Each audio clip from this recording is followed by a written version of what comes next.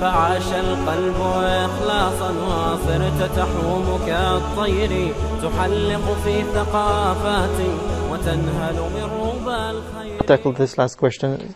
Okay, with regards to Laylatul Qadr, as I said that the Sheikh is sitting here, or any Sheikh who's representing the deen, he's going to either use a Quranic verse or a hadith, right? Not personal input. We don't go by the opinion of every opinionated person here. The Quran says, Bismillah ar-Rahman ar-Rahim, Inna anzalnahu fi Laylatul Qadr. Wama adraka ma Laylatul Qadr. Laylatul Qadri khayrun min alfi shahr. تنزل الملائكة والروح فيها بإذن ربهم من كل أمر سلام هي حتى مطلع الفجر. We spoke before in details about why Laylatul Qadr is a very superior night. And Laylatul Qadr, its ibadah is superior to the worship of 1,000 months. More than 83 years, continuous ibadah. If you happen to stand up in prayer at night, on the night of the 27th, meaning tomorrow is the 27th of Ramadan, for instance, or the 29th, or the 23rd, so it's not necessarily the 27th. There are some ahadith indicated it was the 27th because it happened once, twice, several times to be on the 27th, but not necessarily. As the Prophet ﷺ said, Laylatul Qadr is a night that travels. So it is not the same night on every Ramadan. It is not. And this is something that Allah subhanahu wa ta'ala have concealed in order to let His servants compete with regards to ibadah and not to sit back, rest, recline and be lazy. Because I assure you, if it is confirmed today that Laylatul Qadr was the first day of Ramadan, people will just sit back and that's it. Khalas, my night of ibadah was better than 1,000 months, why do I have to continue?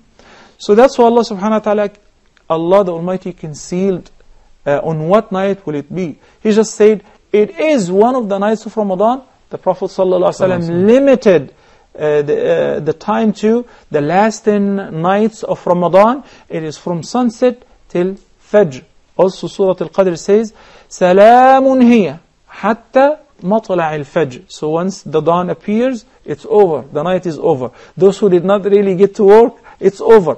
Because you can tell, at sunrise the sun would rise without sunbeams or rays that you can look at it with your naked eye and it would not hurt you. It would look like a moon.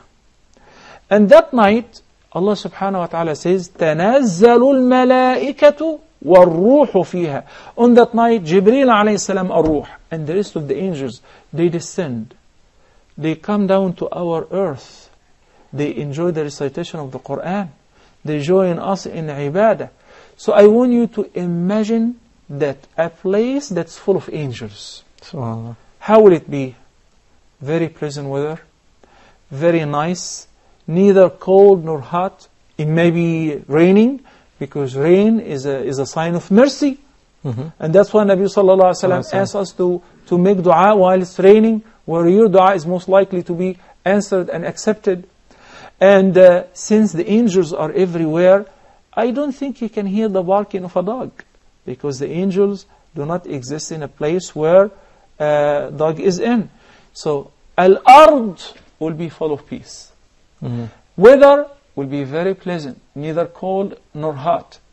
And it is your opportunity to seize that night in ibadah in order to earn the reward of worshiping Allah for more than 83 years continuously.